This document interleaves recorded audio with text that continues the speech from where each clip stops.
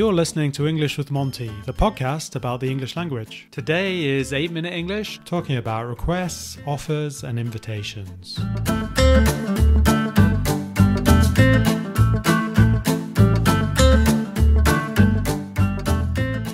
Hi, this is English with Monty, and we're doing an 8-minute episode. I've got Gideon on the show, and we're going to do things on modals, because modals are popular. Hi, Gideon. Hello there, John. How are you doing?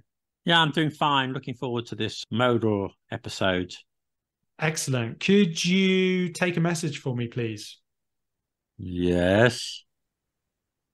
We've started. We're into it already. That's a request. Huh? Oh, is it? Sorry, we're going to start off with requests. We're going to do requests, offers, invitations. If I say, could you take a message for me, please? What else could I say in terms of a request? Would you take a message for me? Yeah, sure. Can you take a message for me? Yeah, excellent. Will you take a message for me? Will you take a message for me? What would be the difference between could, would, can, and will? Are there any differences? And why do we have 4 different ways of asking for requests? I think one part is the level of politeness. Mm-hmm. I think could is slightly more formal. I don't know about polite. They're all polite. But could is slightly more formal than can, isn't it? And will strikes me as more demanding. Will you do this for me? I need the answer very soon. I would say so. I would say would as well. Would is a bit more polite, isn't it, than could? Would is a bit more polite, yeah. So could is a bit more polite than can, or a bit more formal, depends on how you look at it. And would is a bit more polite than will. It is, isn't it? Yeah, so a bit will, more formal. A bit more formal. So as you say, will is kind of more direct, isn't it? I guess can is somewhere in between in this case, isn't it? Mm-hmm. And then if we move on to offers and invitations, I guess in this case we could do an offer with can or shall, or also you can make an offer with will, and then you can move on to offers and invitations. Then you move on to an invitation, which is like, would you like to come to my party tomorrow? Okay. Yeah, I was going to say, let's go back to the offers. Shall we go back to the offers? Shall I explain? Yes, I think that's a good idea. You shall explain. Well, shall, but people mistakenly, some of my students mistakenly think that we never use shall. You can always use will. No, there's always one exception. And this is the exception here. It's for offers. You must use shall. It wouldn't make any sense. If I say, shall I open the window? It's an offer for me to open the window because you're hot. Mm-hmm. Will I open the window? No, that makes no sense. Does that be a future? I don't know. Will you? So make shall for polite offers. Shall I do this for you? Shall I explain? So it is a polite offer, isn't it? Obviously, it can be used as a suggestion. Shall we go out? That's a shall we. So obviously the offer in this case is just with an I, isn't it? Whereas we're not covering the suggestion, but that would always be with we, wouldn't it? Will I open the window? That's like saying, well, will this happen? I mean, it's a strange thing to say, isn't it? So they're definitely not interchangeable. Will I win the lottery? Yes. You would say you're asking a question about the future. Mm-hmm. Maybe. I don't know. Well, shall I win the lottery? Okay, go ahead and win.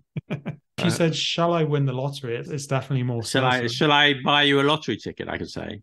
I would love one. Maybe you could buy me 8 million lottery tickets. Okay, you still might lose, John. That's true. Depends how many lottery tickets. You bought them all but one. And then...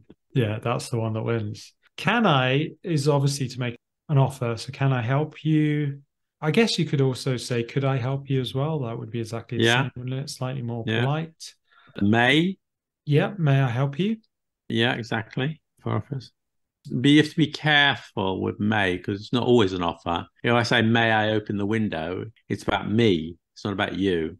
If I say, shall I open the window? It's about you. It's not about me. So you've got to think, may I? It's about me. Definitely. Except may I help you? Sure, if the word help is in it, then that's different. If help's in it, it definitely makes a difference, doesn't it? May I have the weekend off? You're asking for something. Mm-hmm. So it's not an offer. So it's not exactly the same as shall. You can't just replace it. We focused on questions, haven't we? But also Mm-hmm. you can make an offer by making a statement, can't you? And often we say if you like at the end of it. So I can do that for you if you like. Okay. I could give you a lift to the station. I'll do that for you if you like. So you can use the future form in this context. And that wouldn't be strong, really, is it? That's true. You can put it at the beginning of the phrase as well, can't you? If you like, I'll give you a lift to the station. Exactly. In that context, it kind of changes, doesn't it? If it's not Yeah. question form, it certainly makes it softer and better on the ear, really, in terms of an offer. Yeah. And yeah, we've already spoken briefly about would you like? So yeah, would you like another drink? Would you like to come to my party? Mm-hmm. Apparently, this is an advanced thing. I didn't even realize. But you must or we must is a very polite invitation. You must go for a beer sometime. I didn't think of that. Yeah. That's down here on, you sent me a link to the British Council. Mm-hmm. You gave an example of that. Yeah, that's interesting. I knew it. I didn't think about that we must is a polite suggestion. It is curious, though, isn't it? I think nowadays we would see that as being something that wasn't really an invitation, wouldn't we? It was Yeah. like, oh, we must meet again soon. It's like, okay, Yeah. I never You want must to come see and you see me again, next time you're in Paris. which generally means don't come and see me. No, not at all. No. But it is, that's a polite way, isn't it? A very polite way of saying it, isn't it? Yeah, it is a very polite way, isn't it? But sometimes it can be disingenuous, can't it? In the sense that people will sometimes use it in order to just make small talk to try and be particularly polite, I guess. Not me. Not you, no, I'm no. genuine in everything I say. It's true. It's absolutely true.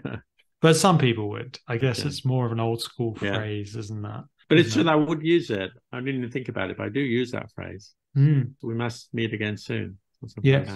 that. Yeah. I do use it.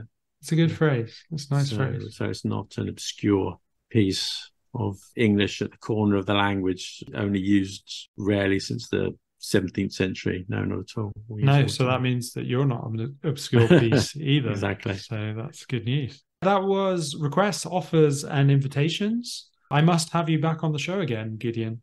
Thank you. With pleasure. Shall we do this again sometime? We should definitely do it again. Yes. Yeah. Shall I give you a pay rise next time? Yes. Double it to, I don't know, what's twice zero. 3 cups of coffee. Yeah. A flapjack. So, Okay. It's a deal. excellent. I'm pleased to hear it. Thanks for joining me, Gideon. You're welcome. You've been listening to English with Monty.